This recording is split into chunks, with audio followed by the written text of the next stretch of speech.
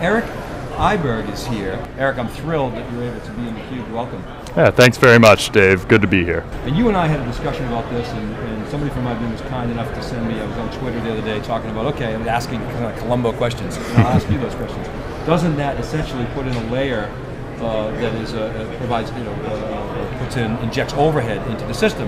And so they sent me some technical documentation. It was actually a red paper, not a red book. So I've been squinting through that, but let me just ask you directly. So it's common that customers will leverage the SVC stack and put TMS behind that. And some of the customers that we talked to, in fact, Karim Abdullah, I believe, is one of them, puts tier 1 storage behind the SVC. But nonetheless, conceptually, you would think that that adds a layer of overhead. Does it? Why or why not? And does it matter?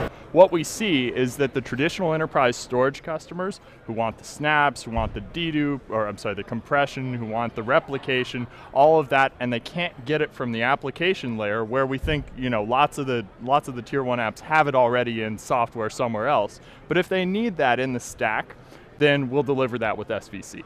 And then we'll do that without compromising the performance of the Flash system in a significant way. Does it inject overhead? Yes. It's about 100 microseconds of additional latency in the base use case with SVC. But for that price of 100 microseconds, you get basically all the enterprise features of a tier 1 array.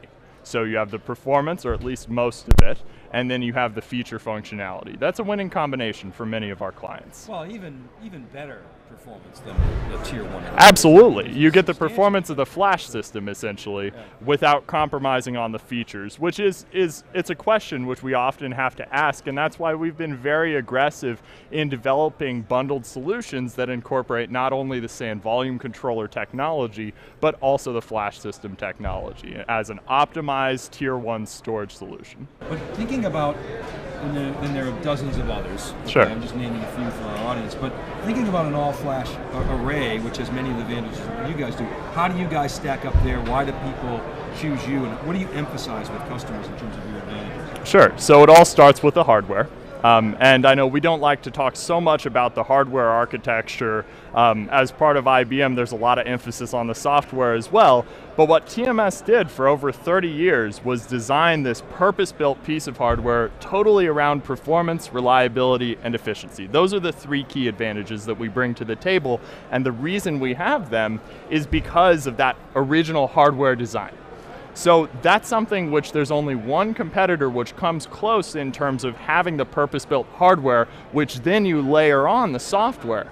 And the software brings IBM yet another advantage because we have this time-tested, proven, feature-complete SVC stack that's been in mainstream enterprise deployments for years. And we have this great integration that happens between the two of them. So you get the hardware part, you get the software part, and it's all integrated together in nice packages, which we'll be discussing even more as time continues to pass. Okay, now you guys are using SLC, correct? Well, we have a choice between SLC or EMLC. Or EMLC. And the focus is really on EMLC now. It tends to be the most cost-effective approach for many enterprises. Turns out that, if you're a big enterprise and you're doing your traditional enterprise apps, typically you actually aren't writing as much as you think you are.